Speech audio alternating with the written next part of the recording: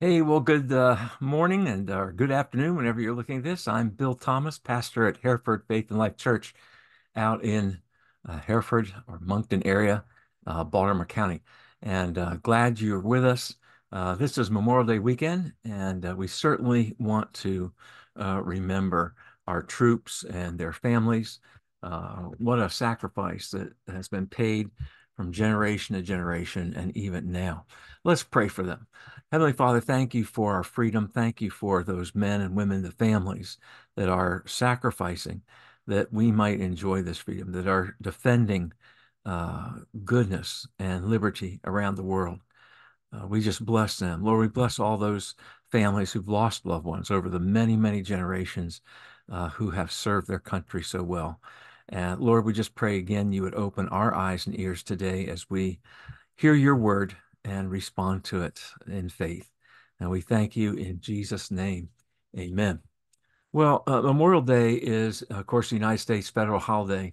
It's always observed the last Monday in May. Of course, it's May 27th here in 2024. It was first called Decoration Day. It was commemorating U.S. men and women who died while in military service. It was first enacted to honor Union soldiers who fell during the American Civil War, and then expanded to honor all United States soldiers who've given their lives for the service of our country. And we also want to remember and honor those men and women currently serving right now, veterans and military families. Well, it's really appropriate with Memorial Day weekend to talk about a very strong image and truth that you discover in the church and in the scripture. That is this: as committed disciples of Jesus Christ, we are soldiers in God's vast army throughout the ages and in the midst of a great, great war. And not a war for territories or nations, but a war for the very hearts and souls of all men and women for all eternity. Paul unashamedly writes Timothy, the young pastor, who he mentored in the faith, and he said this, read it with me. Endure suffering with me as a good soldier of Jesus Christ. And as Christ's soldier, do not let yourself become tied up in the affairs of this life, for then you cannot satisfy the one who has enlisted you in his army. Brothers and sisters, we are soldiers of God. We're part of the Lord's army. Our captain is Jesus Christ. One of the highest compliments that Paul bestows upon faithful disciples fighting the good fight of faith and living for Christ in a hostile pagan world was that he called them soldiers, good soldiers. He does it a couple more times in other letters. In his letter, Philippians chapter 2, verse 25, he writes, meanwhile, I thought I should send Epaphroditus back to you. He's a true brother, a faithful worker, a courageous soldier, and he was your messenger to help me in my need. That doesn't mean he wasn't serving in the Roman army. He's a soldier of the Lord. In Philemon chapter 1, verses 1 through 2, this letter is from Paul in prison for preaching the good news about Christ Jesus, and from our brother Timothy. It is written to Philemon, our much loved co-worker, and to our sister Apphia and Archippus, a fellow soldier of the cross. I am also writing to the church that meets in your house. So listen, people of God, we are in a war of all wars. It is an epic war for the souls of a lost humanity. And it's a war that began in the Garden of Eden at the fall of man, and it's been fought and waged throughout every generation, throughout the history of the human race. And it continues today, even as we worship this weekend. And our enemy is brutal. He's relentless. He takes no prisoners. He offers no mercy, no terms of surrender. It's either death or submission to his diabolical hatred for all things good and a love for all things evil. No doubt you've walked by some of his soldiers probably today. Maybe on your way to shopping, maybe stopping at an appointment. They're everywhere. And Jesus was referring to this enemy. Here's what he said about the enemy. He said, "The thief comes to kill, steal, and destroy." Kill, steal, and destroy. The thief here, Jesus is talking about Satan. That's our enemy's mission. It's bold and clear to wreak mayhem upon the human race, to kill as many, to destroy as many, to steal away their souls. And he targets the human race because only humans were created in the image of God and bear his likeness. Satan abhors God, and because humans bear the divine image of God, the fingerprint of God, if you want to put it that way, that's why he abhors us as well. And when he defaces us, destroys us, mars our soul, it's like defacing God himself in his eyes. And so for that reason alone, he does all he can day and night to distort and mar the image of God that we bear, to kill, steal, and destroy you and me, our children, our children's children, our marriages, our families. His intent has always been clear from the very beginning, to pervert all that is holy and good, and to bring to ruin every man and woman and child on the planet, especially targeting those who battle against this evil foe, who call upon the name of Jesus Christ as Lord and Savior. His demon armies never take leave. They never tire. They have no sense of moral values or military codes of honor. They think nothing of destroying and tearing apart innocent lives. They know no boundaries to their evil. There are no limits to their destruction and tortures and attacks upon the human race. Even the unbelieving world caught a glimpse of hell's armies in the ruthless demonic attack launched against defenseless teenagers and men and women, families, even little children on October 7th, as Hamas left the Gaza Strip in a brutal, ruthless, and deadly surprise attack against innocent concert goers celebrating Israel's Memorial Day to honor their soldiers.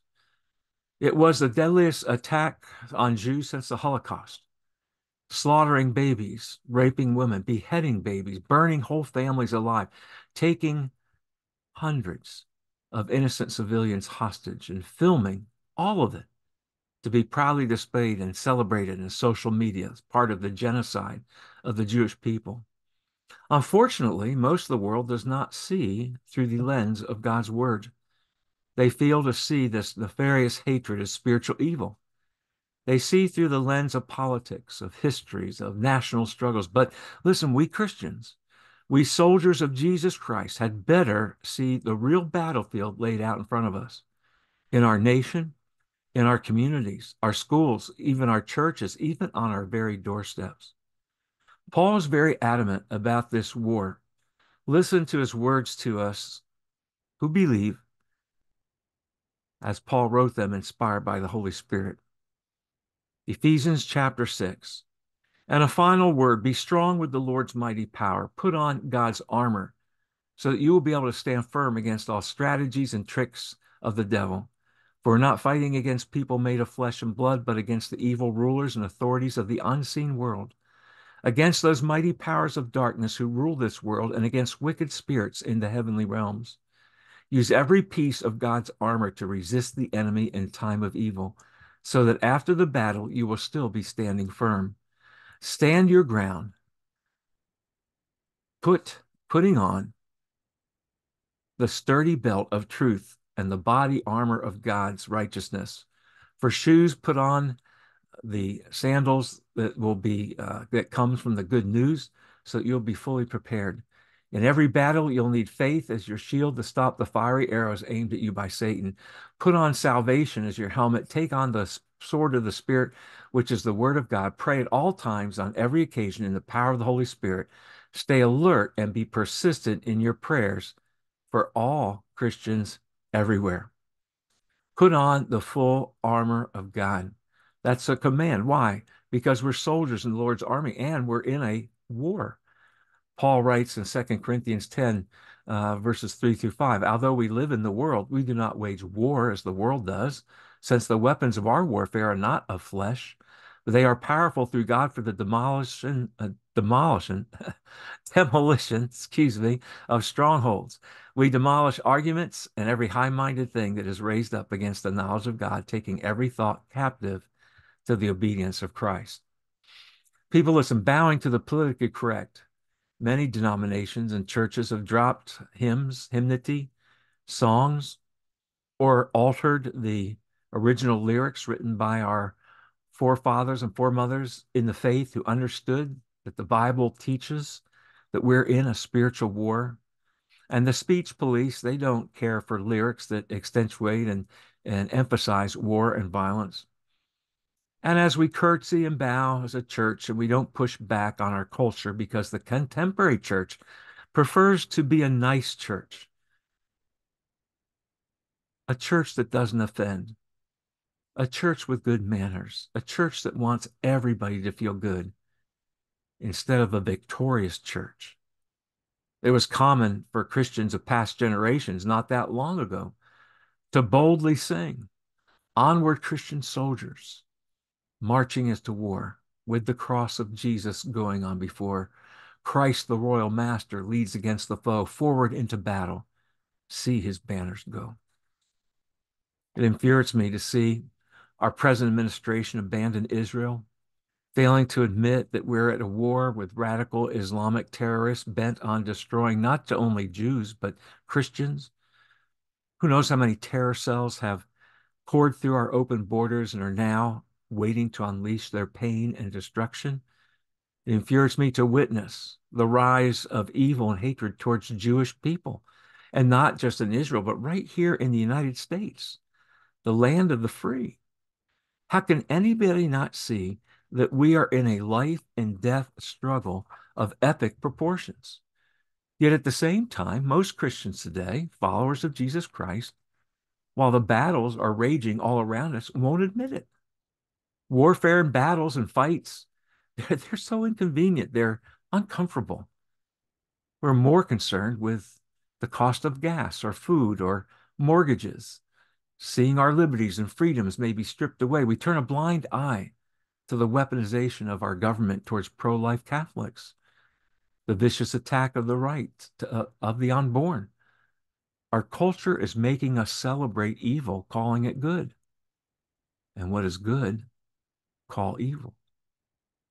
And through it all, again, we're told as the church, be nice, be kind, be quiet, stay in your own lane. Stay out of the fray. Don't go into the public square. And whatever you do, don't offend anybody. Don't make anybody feel uncomfortable in their lifestyle and choices. Hide in your castles, out of sight, out of mind.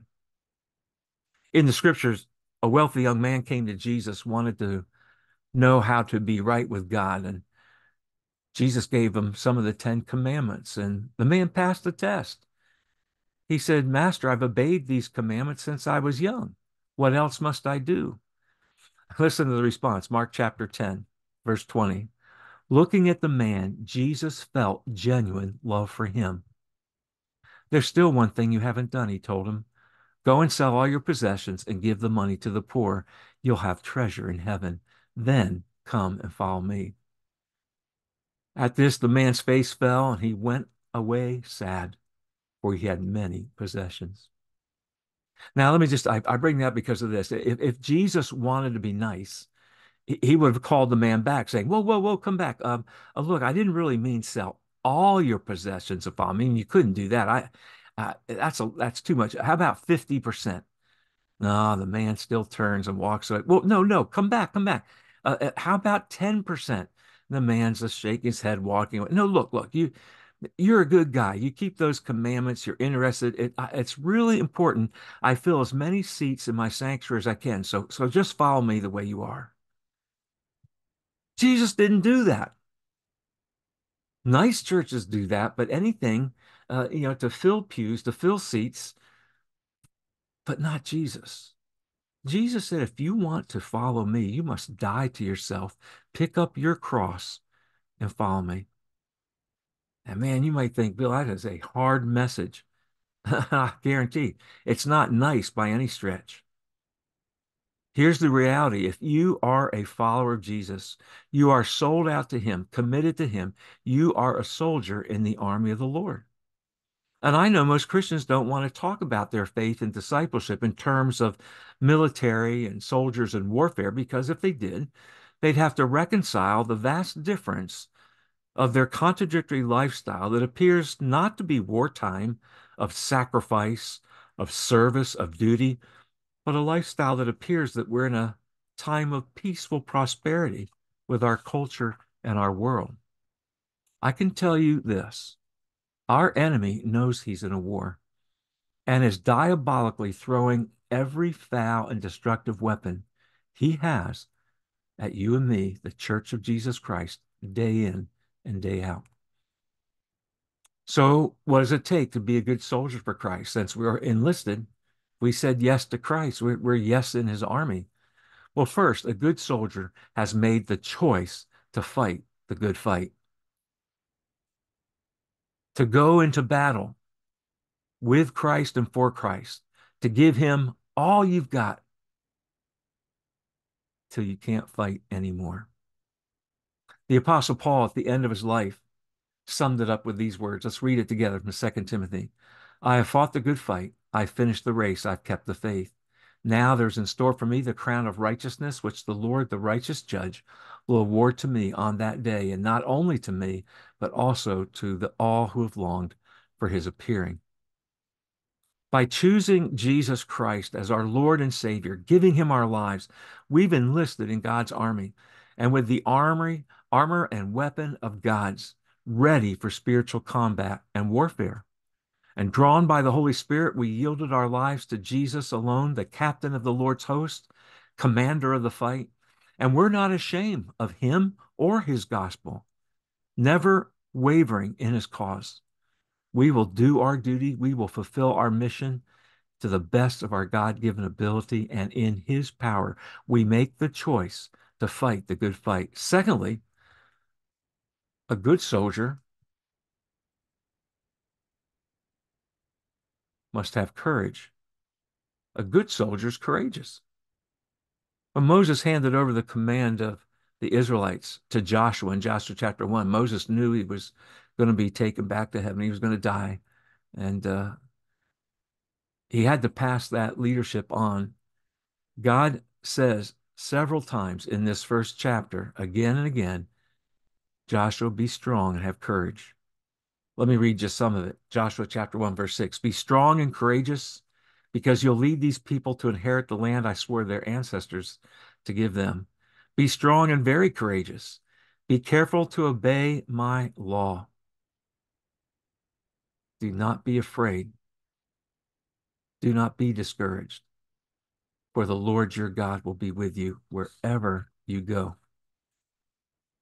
God repeated again and again so that his word would penetrate Joshua's heart and give him the courage for the many battles ahead, that Joshua would lead God's people to possess the promised land. And like Joshua, listen, we need the word of God to penetrate our hearts, that we might be courageous in the face of our ancient and crafty enemy, and in a world that seeks to bring us to our knees in compromise. Third, a good soldier must endure hard times. Blessed is the man who remains steadfast. That word endures under trial. For when he stood the test, he'll receive the crown of life, which God has promised those who love him. Being a soldier is a hard life. Soldier has much to bear: boot camp, training, sparse rations, discomfort, not to mention danger.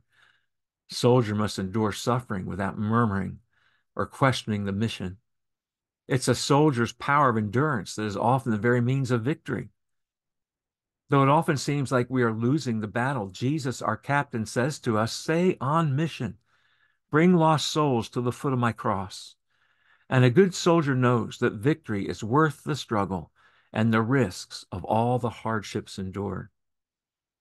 The fourth quality, a good soldier has a confident hope in victory. 1 Corinthians chapter 15:57, but thanks be to God, he gives us the victory through our Lord Jesus Christ. You know, in all human battles and wars, there's great uncertainty. Not so in our spiritual warfare. Jesus, our captain, has already triumphed, and we follow him to the fruits of his victory that he won on the cross. Look at what it says in Romans 8:37. In all these things, we win an overwhelming victory through him who has proved his love for us. We are certain of his power, certain of his success, and our hope is in him. He's the anchor of our souls. The battle we're fighting now may be very dark and discouraging. Circumstances and probabilities may seem all lined up against us, but don't lose heart.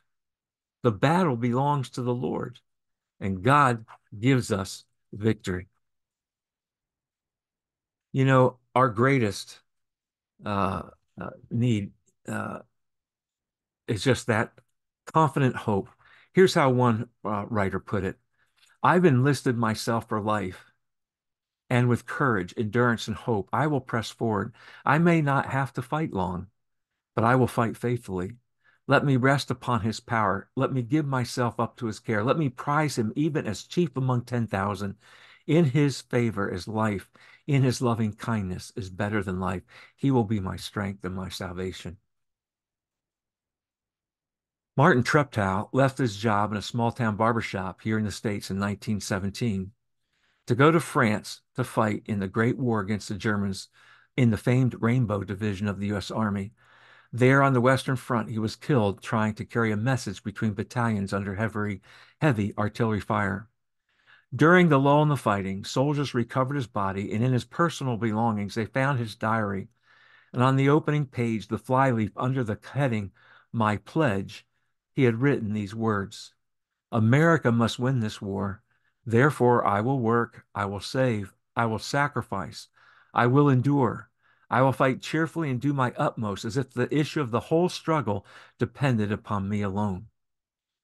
People, that's the spirit that we honor on this Memorial Day, of the many men and women and families who paid the ultimate cost on the altars of freedom. And church, listen today, we need that spirit too.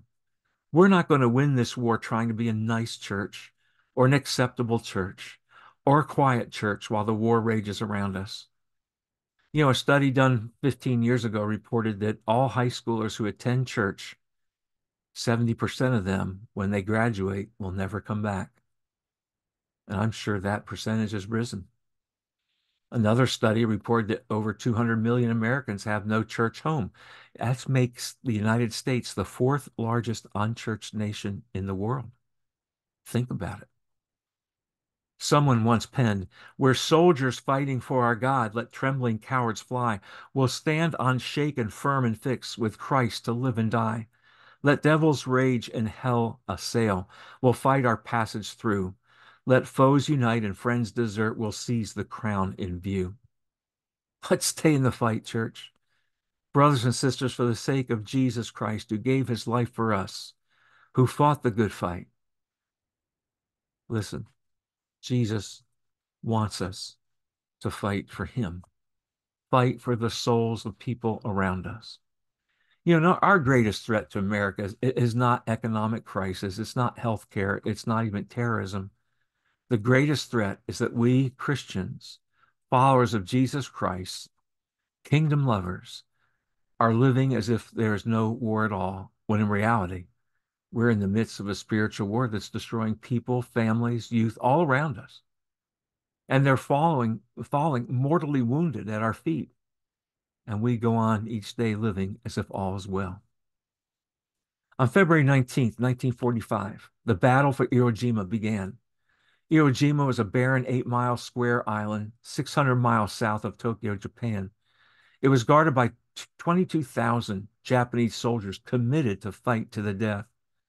They guarded 2 airstrips that America needed to strategically contain the Japanese aggression after Pearl Harbor and preserve the liberty that America cherished. It was a high and noble cost. The sacrifice was stunning. Jack Lucas lied his way into the Marines at age 14. He was assigned as a truck driver in Hawaii, but he wanted to fight, so he stowed away on a transport boat, surviving on food that sympathetic soldiers would steal from the dining hall. With no rifle in his hand, he landed with the first wave of soldiers on the beach at Iwo Jima, and as soldiers fell around him, he quickly grabbed a rifle lying on the beach next to a dead soldier and fought his way inland. With 3 companions in a foxhole, he fought hand-to-hand combat against a group of 8 Japanese soldiers. In the fight, an enemy grenade landed at his feet. He quickly stomped on it to get it deep into the sand, yelling at his friends to run when another grenade rolled in. Jack Lucas, 17 years old, immediately fell on the 2 grenades and absorbed the explosions with his body, saving his comrades. Miraculously, he opened his eyes and found himself on the hospital ship Samaritan, with doctors amazed and astounded he was still alive. He endured 21 reconstructive surgeries, became the nation's youngest Medal of Honor winner. Americans have sacrificed so much for liberty, for freedom. But many Marines paid even a heavier price than Jack Lucas. When the battle for Iwo Jima was over, the American soldiers had killed about 21,000 Japanese, but at the horrific cost of 26,000 American lives. The U.S. Marines fought in World War II for 43 months, yet in that 1 month on Iwo Jima, 1/3 of their total deaths occurred. They left behind the largest cemetery in the Pacific, and outside that cemetery is a chiseled sign that reads, "When you go home, tell them for us and say, for your tomorrow, we gave our today." Wow, when I hear and see that kind of courage and sacrifice, I want to cry out to God, don't let me waste my life on lesser things, Lord. Use me in your battle. Let me fight on in your front lines. I don't want comfort. I don't want convenience. Don't want to be at home here on planet Earth. Let me risk my life and give my life for your cause to win this world for Christ. And when my end comes, let me be able to say to my family, to my city, to my community, to the unreached peoples of the world, and to you, my church family, for your tomorrow I gave my today. And not just your tomorrow on earth, but for the countless tomorrows of eternity. How do you choose to live your Christian life? Are you going to live out being a disciple with urgency and sacrifice, giving your time and energy and resource to gain the victory and take the gospel to a dying world? This Memorial Day is a battle cry from God. Will we join, or will we abandon? Abandon it all for the sake of his call. I'm amazed how even people who don't know Christ will often rise to remarkable levels of sacrifice, even laying down their lives for causes that cannot compare with Christ. Yes, our fighting for freedom and liberty is right and noble, but no war on earth was ever fought for a greater cause or king than the one we face today as Christians. Onward, Christian soldiers, marching as to war, with the cross of Jesus going on before. Christ, the royal master, leads against the foe, forward into battle. See his banners go. Onward, Christian soldiers, marching as to war, with the cross of Jesus going on before. At the name of Jesus, Satan's host doth flee. O then, Christian soldiers, on to victory. Hell's foundations quiver at the shout of praise. Brothers, lift your voices, loud your anthems raise. Like a mighty army moves the church of God. Brothers, we're treading where saints have trod. We're not divided, all one body we, one in faith and spirit, one eternally.